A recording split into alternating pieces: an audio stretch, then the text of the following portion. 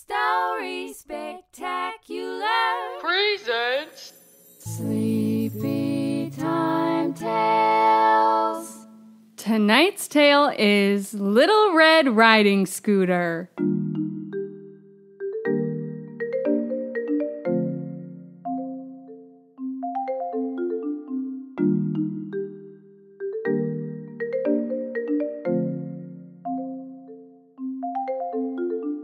It's Sleepy Time Tales, brought to you by Story Spectacular, the podcast for calming nap times, relaxing bedtimes, or for when you just want to unwind with a soothing story.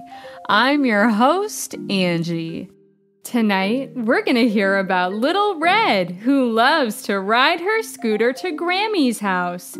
I wonder if Grammy will be home today, or perhaps an unexpected guest will be waiting for Little Red. Let's begin our tale now. Little Red Riding Scooter.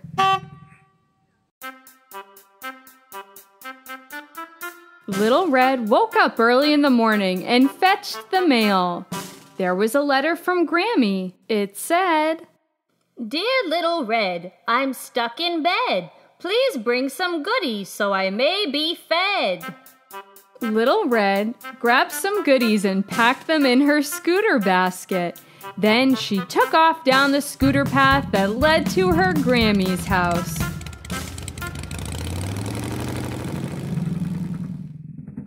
Meanwhile, old Grammy was feeling a little bit better, so she decided to run out real quick and fetch some goodies for her visit with Little Red. She left a note for her granddaughter that said, "Be back soon, love Grammy." Then Grammy said goodbye to her big silly dog named Wolfie. "Goodbye, Wolfie, behave yourself." Then Grammy was out the door. Shortly after Grammy left, Little Red came along, riding her scooter. She parked and started to unload all of her things. Wolfie, the big silly dog, looked out the window and saw all of the tasty goodies that Little Red had packed in her basket. I have an idea. Wolfie hid the note from Grammy and then ran into the closet. Wolfie put on Grammy's nightgown, then her glasses, and to finish off the disguise, he placed Grammy's sleeping cap on top of his head to cover his furry ears. This granny outfit is sure to fool Little Red, and tasty goodies I'm sure to be fed. Then he jumped into Grammy's bed and pulled up the covers. Little Red walked through the door. "Hello, Grammy, I brought you some goodies." In here. In here, dear." Little Red went into Grammy's room. "Wow, Granny, you don't look very well." No, I'm still feeling a bit ill, but I haven't lost my appetite. How's about I have a sweet treat to eat?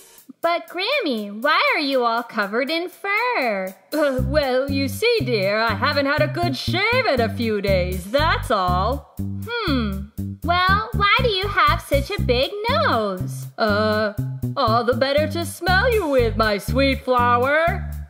Just then, Grammy's sleeping cap slipped off the top of Wolfie's head and his big ears came popping out. Well, Grammy, why do you have such big floppy ears?" Why, that's just the new style. Besides, they help me hear better.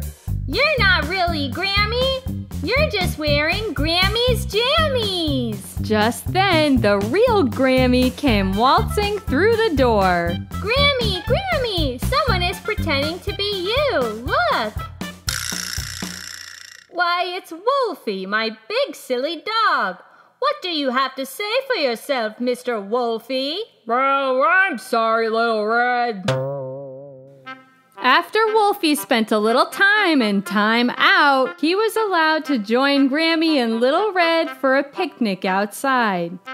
They shared some goodies and had a good laugh.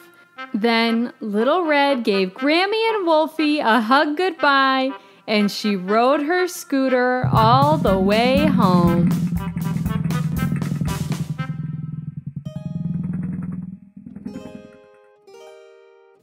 The end.